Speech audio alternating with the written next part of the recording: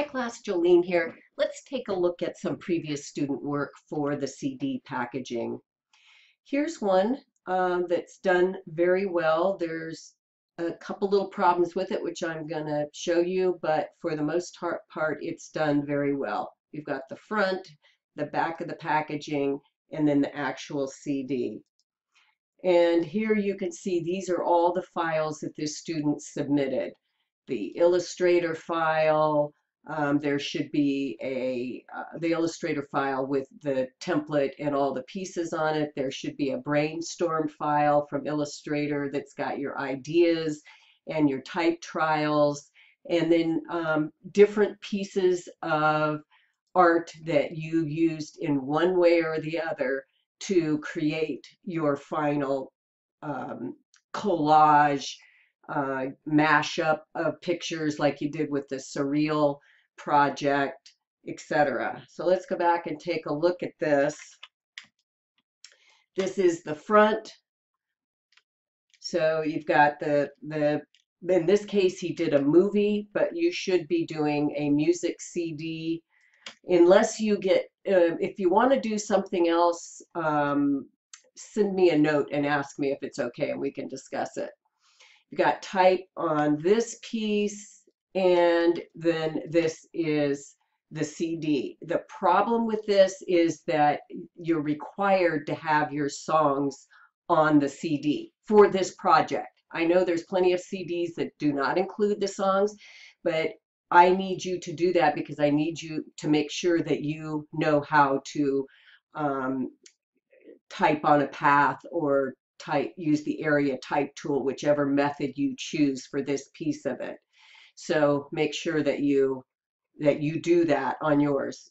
You'll be graded for that. Here's another one. Here's the front and the inside with the list of songs, and then the actual CD. So because this had to do with a brain, this student created a path with the pen tool. You'll see it here. If I click on this, you can see that the path, and then typed the songs on that path. So now when we take another look at this, you can see how that came out. Oops, let me go back up there. So this definitely fulfills the requirement to use type on a path or an area or the area type tool for the CD. The only problem with this is if I turn the template back on, okay, I've got the template back on, you'll see there's a couple of problems here. Remember that you should not put anything important in this space right here that's on the other side of this dash line. So you can see that there's songs here. And then the artwork should extend to this center blue line. So the artwork should extend there, but in this area right here, you want to keep text out of this area. So if you were going to do something like this, you would need to adjust this part to make sure that it fits in there properly without getting into this area and making sure there's no type in this area, but that the artwork goes into that area. So those are some technicalities that you'll need to pay attention to. Let's see, we looked at that one. And now here's another one. Let's look at this close up, and then take a look at how it was built. So there's the front. Notice that she uses two different fonts, one for the name of the musician, the singer, and one the name of the album or the CD, Not Quite Lily. This is the inside, very simple. We've got a flush left setup of the songs over here. And then on the inside, she used type on a path for the songs. Notice how all the type, the coloring, the palette all matches. So if you saw all these pieces in different places, you would realize that they go together. It maintains the branding. Let's take a look at how the pieces that she used. So here's just a background that you probably found on the internet, a picture of a person, this old-fashioned little telephone, a picture with somebody with a sack on their head, and this little dresser, this little piece of furniture. So then you can see how all these pieces, there's that dresser, there's that phone, there's that person with the dress, there's that paper bag, and then the eyes and mouth kind of drawn in, and all that was created in Photoshop. And where she likely used adjustment layers to make everything have the so that the color palette would match. Because see, this started off as an orange dress. The dresser was green, and now it's this kind of dusty blue color. All right, let's take a look at another one. This is one, a tribute to our fallen heroes. So you can see this type has for the logo for the name of the album has been modified. That's part of one of the requirements. The songs are here. The reason that the songs look the way they do is because this student forgot to create outlines on the type. So that's what I see when you haven't outlined your type. Let's take a look at what this student intended for it to be. This is a little bit hard to see, but that's the way this student intended for this to look. Now we'll go over and take a look at the CD.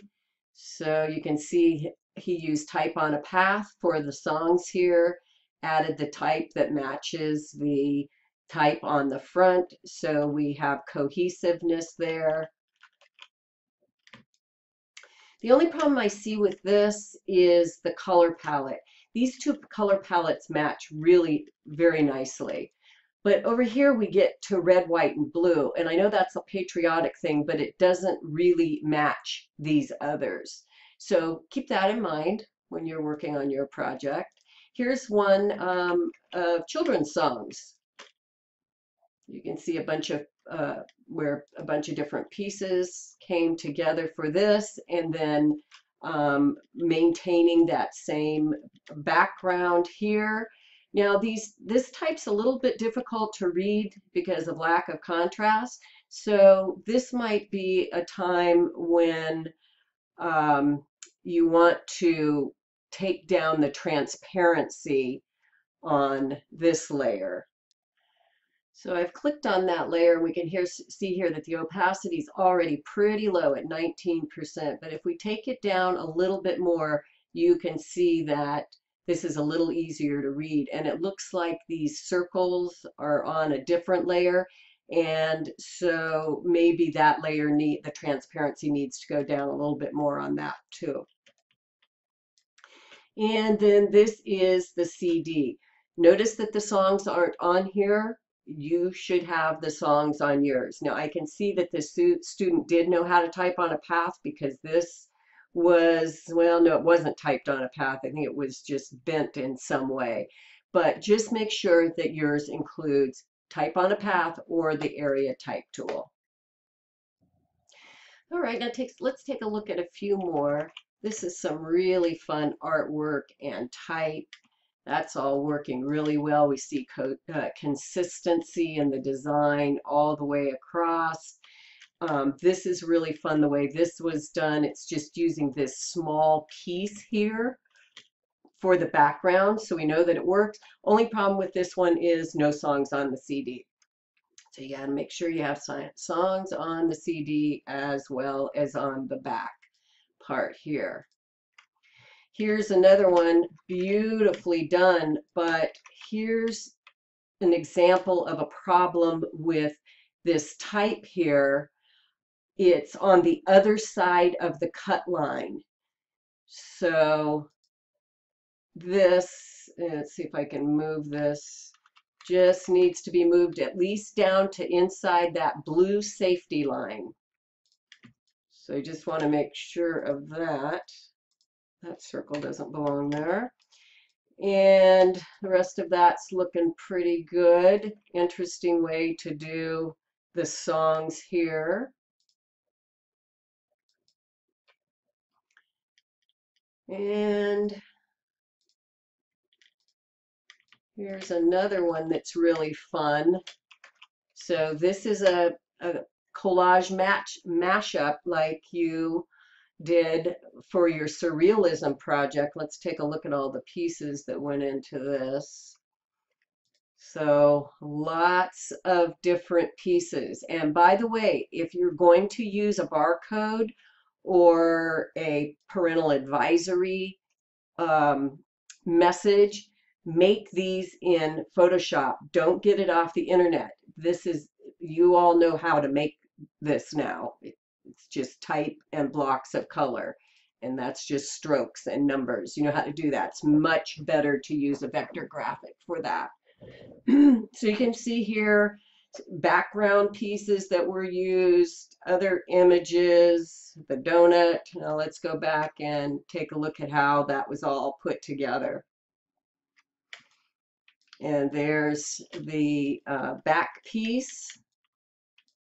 And then again, we have nice consistency here. Problem with this one is no songs on the CD. It would have been very easy to put them in a circle, type on a path circle there.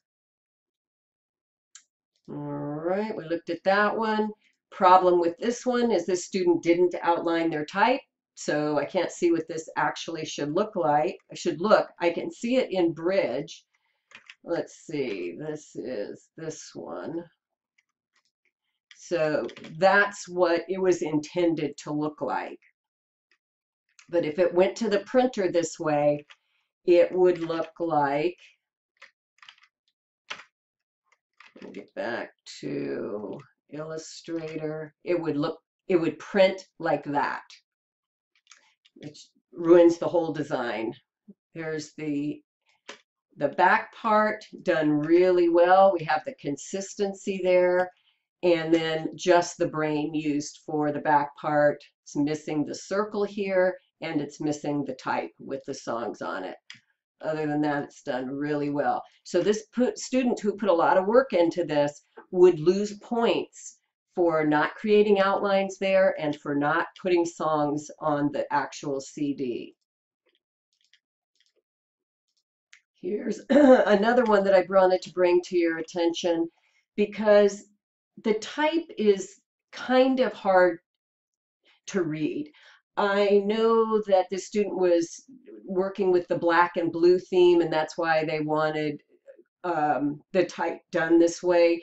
But when you're putting type across more than one color or a gradation of color, it can sometimes cause a problem because right here it looks really good where it's on a red hair, but over here it does not look so good.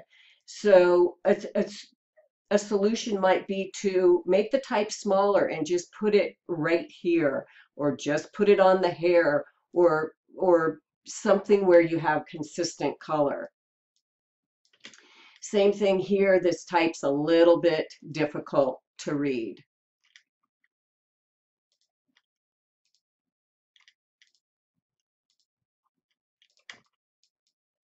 That's the one we already looked at. Let me close that one.